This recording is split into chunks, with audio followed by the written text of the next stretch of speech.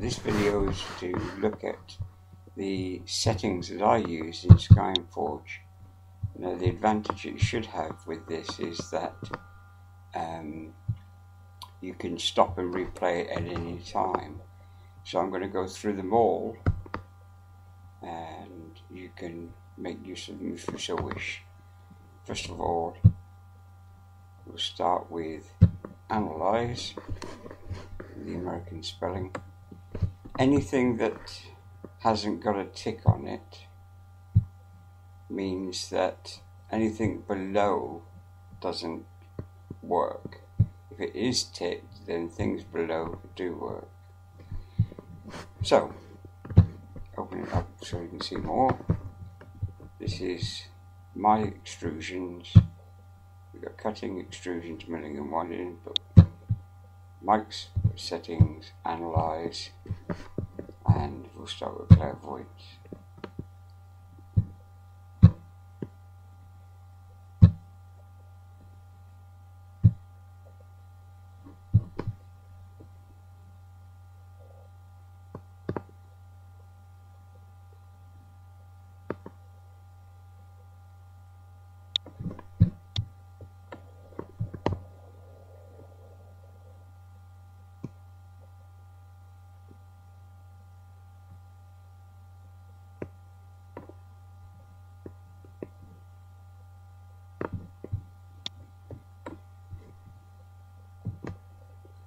If at any time you want to help, then just by clicking on the help sign next to the item you want, it will bring up a very useful help file.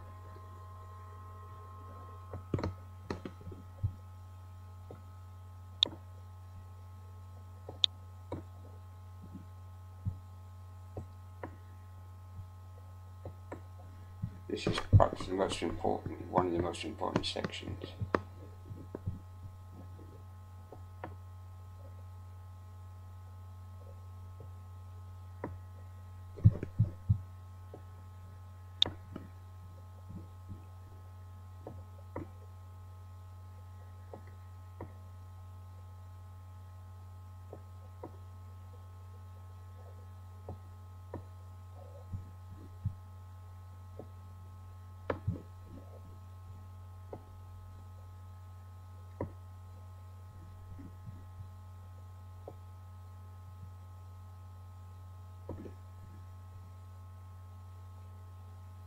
It is worth measuring the filament size because it does make a difference.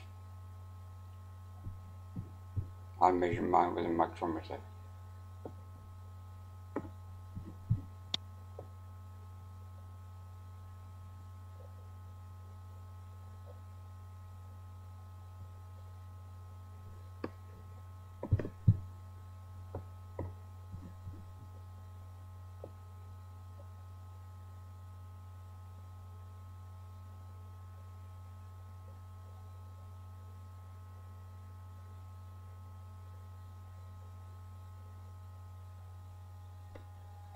While I'm here, I am going to make a change actually. I'm changing my internal grid to hexagon.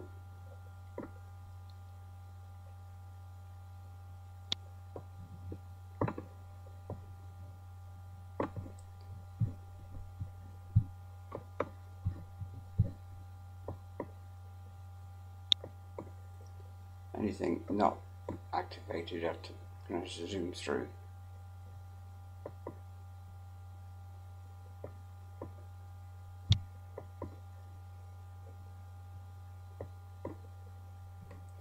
I'm setting this back to 1 so I don't forget it next time.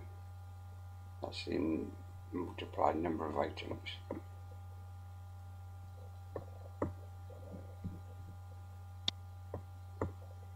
You can have a raft, and that does benefit large items, so they say. I don't have mine switched on though.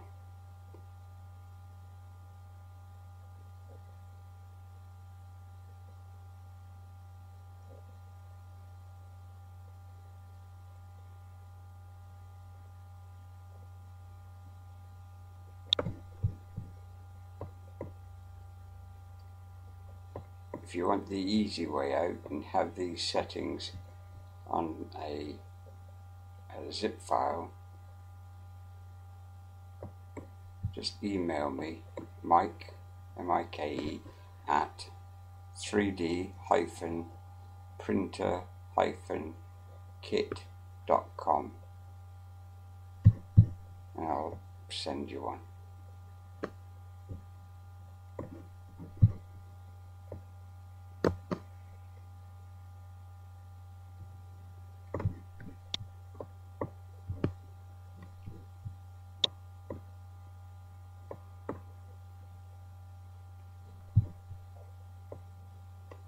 Once you do have successful prints, it's worth playing with some of these variables because they do make quite a bit of difference, and it's only by playing with them that I've got to the ones that I am at now.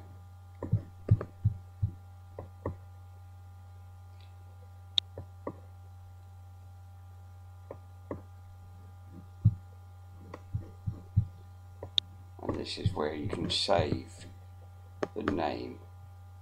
So if you make an alteration, you can add a profile and then that'll save it, and you can remember what it is for next time. And that's it. Those are the settings for extrusion for me. Thanks for watching. Oh, sorry. Save all, and that will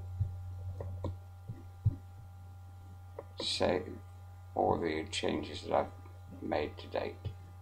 Thanks for watching.